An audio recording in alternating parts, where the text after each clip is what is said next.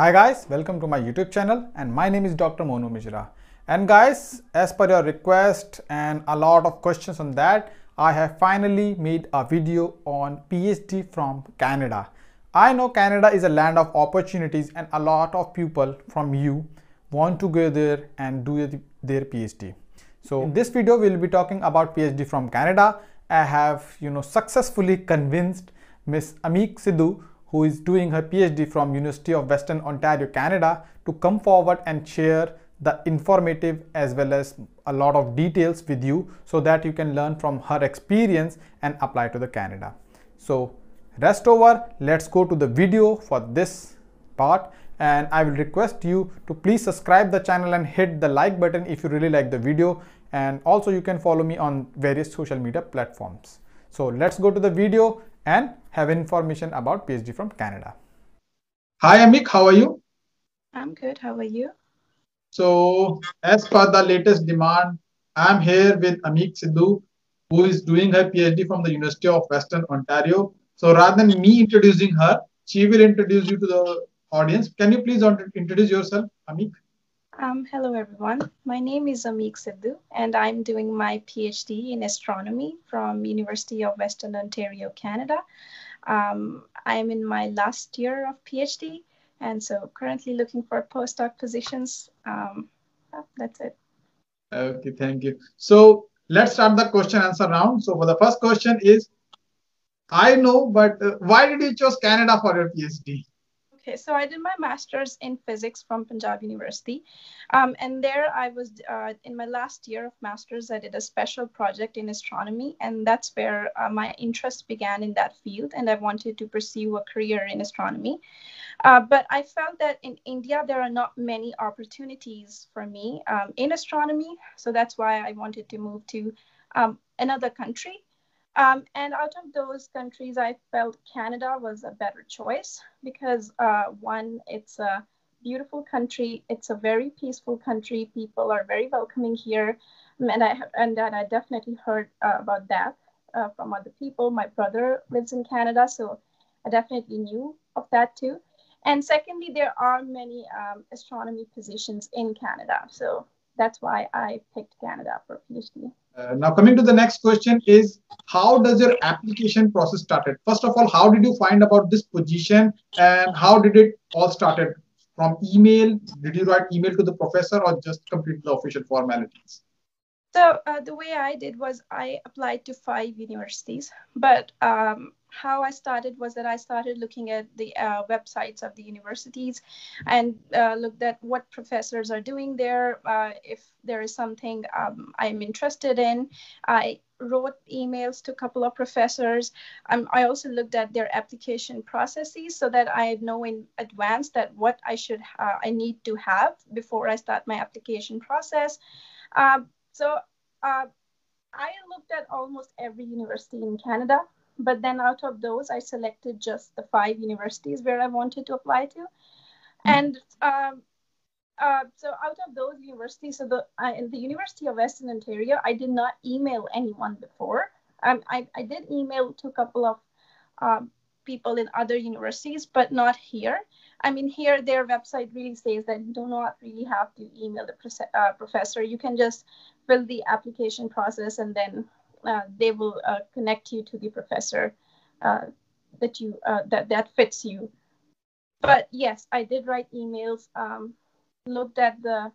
did my research very well before I really started the formal process of the application. So what were the documents required while filling the application? So the documents are that you need to have a CV. You need to write a statement of purpose. Then there is an application that you fill for. You have to put all your details in.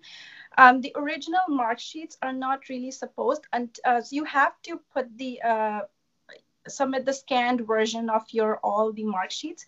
If you are accepted, then they ask for the official transcripts, and then that official transcripts you have to get to the get mailed them to the university where you are going to join. But then for the application purposes, you do not need the official transcripts. Other than that, you also need the English test that you have taken. So you need to provide a document for that and a document for a GRE. So I would really like to say one thing, that GRE is not required in Canada. It is not a requirement, but almost every university says that it is not a requirement, but it is definitely an asset if you have that. Okay. So if you are applying to Canada, better ready with the GRE so that you can get advantage over other candidates. Yes.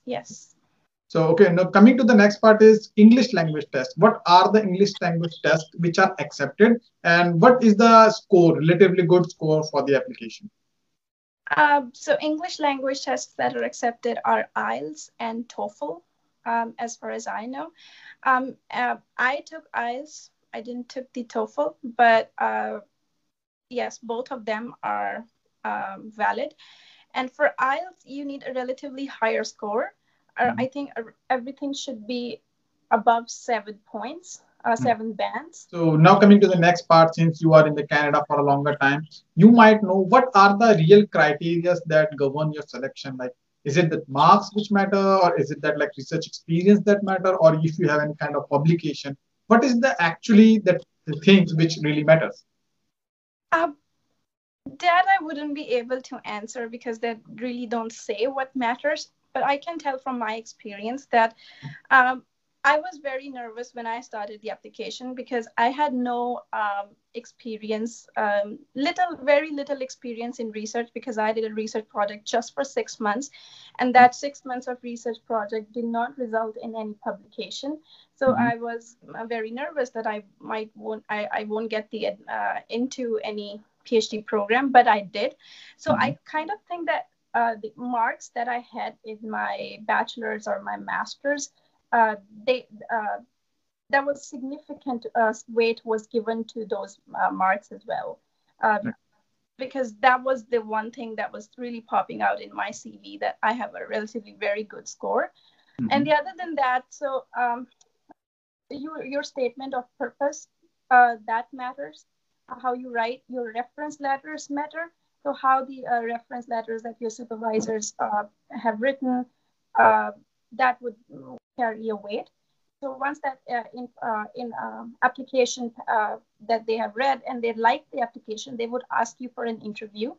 That's really not an interview, but they would ask you about, they would really tell you about how the program works, and if you have any questions. So I noticed in that interviews that if I show a passion that, oh, I am very, very interested in doing this work, or if you just show a passion for that, they would be really interested in taking you, because they do realize that a master's, because mine is a course-based master's, so maybe the student doesn't have the did not have the experience in research, but this person is has the potential and is passionate about the research. So Basically, it's like how much you are curious to do research and what is your potential to execute the yes, things. yes. Okay, now coming to the next point is about fellowship and tuition fees. How much fellowship do you get, and what is the tuition fees? Tuition fees is around $15,000, and the fellowship that you will get is around $30,000 to $40,000. And so that fellowship would cover your tuition fees and then your living expenses. The one thing that I would really say is that for domestic students, there are a lot of other fellowships that you can apply when you're here in Canada. But international students really do not have that many opportunities for extra fellowships. There are some, but they're very competitive. But if you can get those, then your fellowships is like around $50,000. Okay. So basically, whatever you are getting is enough to complete your subsistence as well as your educational, expenditure. So you can cover everything. You might not save anything, but you will, complete your everything from this amount. Yes, exactly. Okay. So coming to the next question is, what is the average duration of completion for PhDs there? How long? So the PhD would take 4 years. So most of the people would cover in 4 years. If you're not able to finish in 4 years, they might give you an extension for another 6 months, but then you really have to finish it in let's say if they're giving you the extension in the 6 months, then. But the average is 4 years. Everyone finishes it in 4 years. Okay, okay, that's a good amount of time. Moving to the next question is, what is the lifestyle work-life balance in Canada? Oh yeah. So about the so you get the weekends off. So you just have to work 5 days of the week when you're required to be there. On the weekends, you're not required to be in school to do any work. Even the professors do not recommend you going to the school. They ask you to take the vacation so that you can rejuvenate yourself and then get back to work. You're just basically more independent. You can do your own stuff. You can manage everything on your own and get good quality things. As far as the Canadians are very very warm people, they're very nice. They're so you even on your first day they'll try to integrate you with them. That's the one thing about Canadians. They're very polite. They're very nice. They're very friendly. Um, uh, yeah. So that was the one thing. Okay, the next question is about racism and discrimination. I haven't felt any racism or discrimination. Um, but then again, I wouldn't say that there isn't. There could be. I would not say that there is not any racism in Canada. That's a huge thing that I would say, because there are some people fighting for it. I personally haven't felt it, and that could also be because I'm living in a city where there is this huge university, and there are so many people from different cultures, different countries, and so people here have learned how to deal with that situation. So not here in bigger cities. If you might go to smaller cities, there could be, but I haven't. Okay. So here comes the most important and the most awaited question that you might also speculate, but I'm going to ask is, what is the process of getting PR after PhD?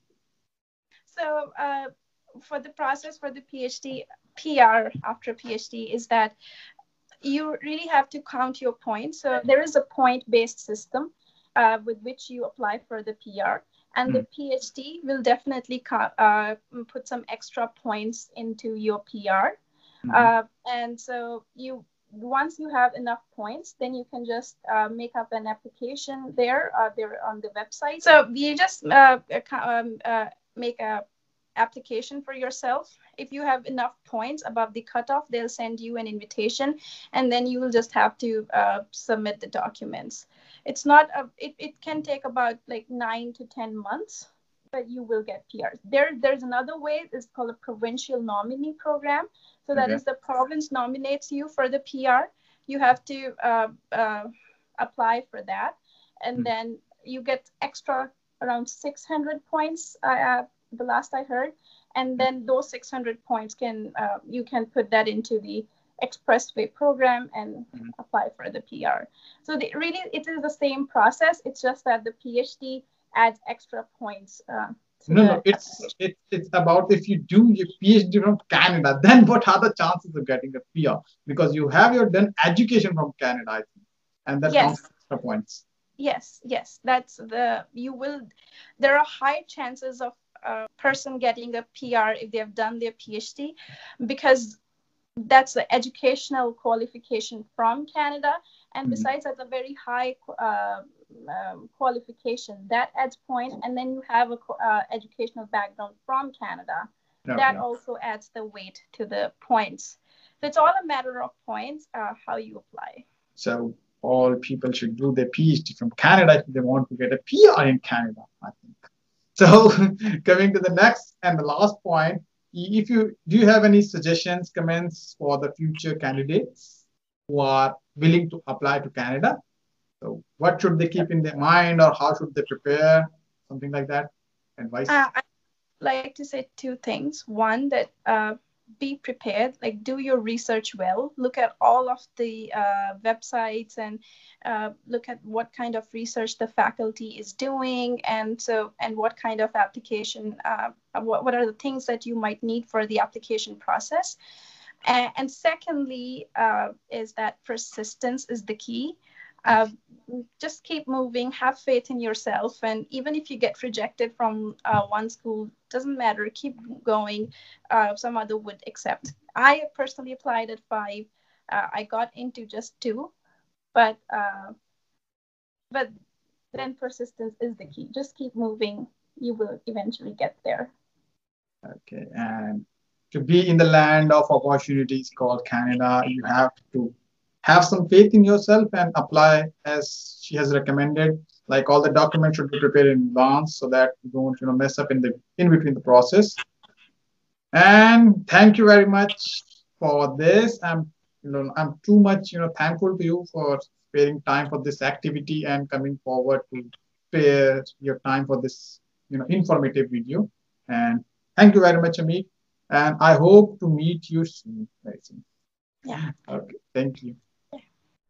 So guys, I hope you would like this video, find it informative, because Ameek has told about a lot of things that would be required for you, and I think this was quite informative and you would have learned a lot.